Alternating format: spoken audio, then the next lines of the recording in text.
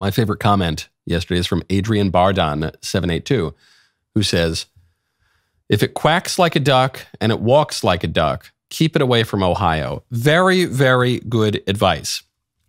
Some lib reporter just tried to set up Governor DeSantis with a question about how the hurricanes are caused by global warming, how they're really Republicans' fault because Republicans don't support communism or whatever. They don't want to nationalize industries.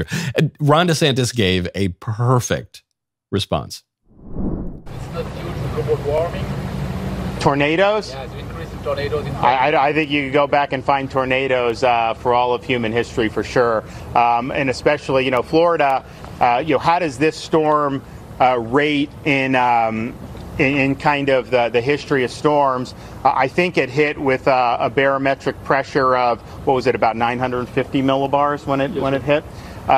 Which I think if you go back to 1851, there's probably been 27 hurricanes that have had so the lower the barometric pressure, the stronger it is. I think there have been about 27 hurricanes that have had lower barometric pressure on landfall than Milton did. And of those, 17 occurred, I think, prior to 1960.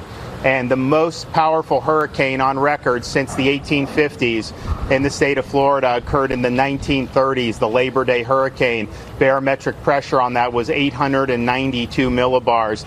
It totally wiped out the Keys. We've never seen anything like it, and that remains head and shoulders above any powerful hurricane that we've ever had in the state of Florida. The most deadly hurricane we've ever had was in 1928. The Okeechobee hurricane killed over 4,000 people. Fortunately, we aren't going to have anything close to that on this hurricane. But even ones like Ian, where you had, wasn't even close to that. So, I just think people should put this in perspective. They're absolutely destroyed with facts and logic. I love it. Because DeSantis has this great ability to speak, just kind of like a regular guy who's a baseball player. And it probably hurt him a little bit in the presidential race because he doesn't have that Ronald Reagan kind of, well, you and I have a rendezvous with destiny. He doesn't have that soaring rhetoric. It's not Lincolnian exactly. He doesn't have Trump's ability to do stand-up comedy wherever he goes. But DeSantis has what earlier political observers have called the charisma of competence. So sometimes during the presidential, people knocked his charisma. They said he didn't have enough but he has the charisma of competence, which, and I think he's also a charming man in his own way, a friendly man in his own way, but this is where he shines. This is it, because Ron DeSantis is extremely intelligent, and he can speak in a way that is understandable, that is simple for normal people who are not as intelligent as Ron DeSantis to understand. So I think pretty much tornadoes have existed before industrialization. I think there's been tornadoes before. And so if you look, around like 1850, you're probably going to see about 27, he had these statistics crystal clear in his head. But he's just kind of talking in a folksy way. And then you're going to see this many with this kind of barometric pressure and this number here. And since 1922, it was this and that, and this. And it just, the effect of it, of the sum total of his speech, is to just completely destroy this narrative that climate change or global warming or whatever is responsible for hurricanes. That is how you do it. Absolute masterclass. Now, speaking of climate and climate change, the liberal reporter Matt Iglesias just had a speech that he was giving interrupted by some of these climate lunatics who climbed on stage and started yelling about the sun monster. All right, Matt Iglesias, we're here to call you on your stance on fracking. Fracking, dangerous fossil fuel funded lie.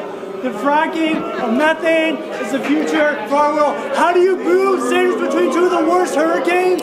As Milton is on the doorstep, we cannot afford this. So what do you say?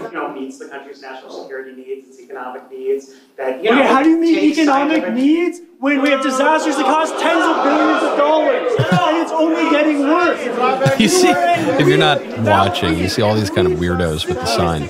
peace. And then Matt Iglesias just kind of smiling with a bemused look on his face. Fracking is a false solution. Stop the pollution. Fracking is a false solution. Stop And the main instigator won't get off the stage. So Matt Iglesias just gets up, kind of walks off stage with security. You have a son. You want your son to have a future? Let's please leave. I don't support hitting women under any circumstances, but a woman yelling at me about my son, that might tempt me.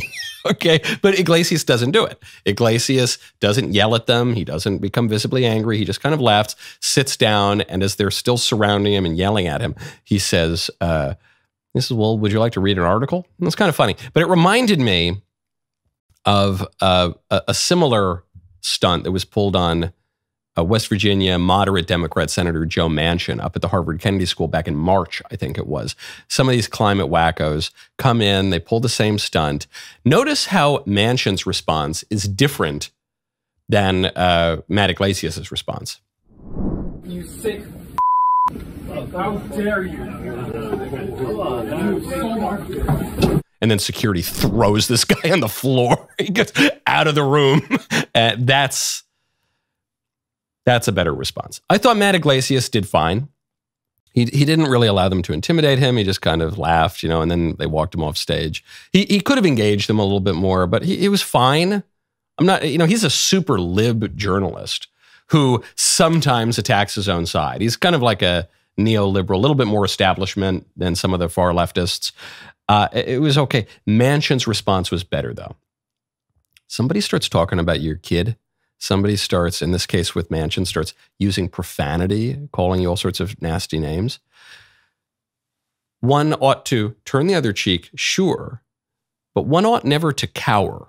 One ought never to, one needs to turn the other cheek, not to discard one's dignity, but to preserve one's dignity. In fact, so what does Manchin do? He squares right up on this guy. Manchin was a football player. He's a pretty big guy. But then, even if you're not a big Joe Manchin, then security comes up in between them and just takes this kid who was interrupting this little seminar and who was yelling profanity at a sitting U.S. senator. The security takes this kid, picks him up, and hurls him out of the room onto the ground. That's the correct response. I know that some of the free speech absolutists on the left and the right might not support that kind of action, but that's the right kind of move. It is good to enforce civilization. We don't need these mouthy little brats behaving in a way that is contrary to civilization, that is contrary to standards and norms and decency, running their lips. We don't need that. Nobody really benefits from that. Certainly not interrupting a private event at a serious place, or an ostensibly serious place, the Harvard School or Harvard Kennedy School, with a sitting U.S. senator. We don't need to put up with that. Don't need to put up with that at all. We don't need to cede the stage to these people because of some false notion of free speech. It's good when security throws these guys to the ground, when they are obscene and getting up in the face of sitting senators. That was a good clip. Now, oh, hey, beep, bop, boom. Ring that bell, and we'll see you next time.